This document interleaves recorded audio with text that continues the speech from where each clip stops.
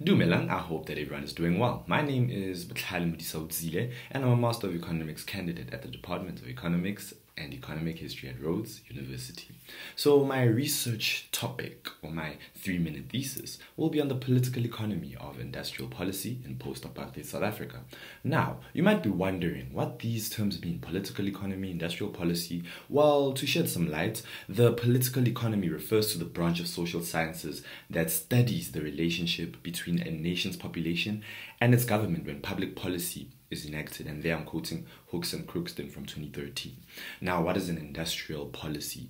Simply put, an industrial policy mainly has to do with the production of goods and services in the economy, or any form of selective government intervention or policy that attempts to alter the structure of production in favor of sectors that are expected to offer better prospects for economic growth in a way that would not occur in the absence of such intervention in the market equilibrium. So in essence, we're looking at how policy influences the performance of different sectors, and we're looking at this in a South African context, and in terms of the economic inequality that the country has experienced, we need to take that into consideration. The Gini coefficient states that South Africa is the most unequal country in the world, and World Bank also says that wealth inequality is greater than income inequality, meaning that very few people have more than half the country's wealth. So how exactly do we battle economic inequality? By making use of how do we do that in terms of making use of industrial policy, making it better? Because if we look at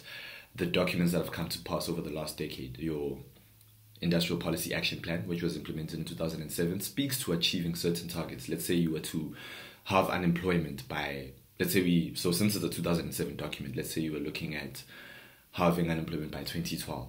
And now that has not happened. My aim is to ensure that those gaps are spoken about. What is it that we could have done better? What key performance indicators are there to ensure that all these action plans coordinate well, and I also speak on coherent coordination between the different sectors. So the textile and clothing industry, if those two sectors are not coherent, how can we make them coherent? What are the problems that are there to make sure that we can battle them and solve them, Then another part is the middle income trap, which speaks to how the country is still in a middle income status but cannot go over to a high income status. And I'll be doing a comparative analysis with countries such as Brazil, China, Turkey, Argentina, Mexico, and others, to ensure that we look at how they've been dealing with premature industrialization as well as the middle income trap. And premature industrialization refers to the reduction of industrial capacity or sectoral performance in an economy. So we do need to look at that as well. And that covers that. Thank you for tuning in.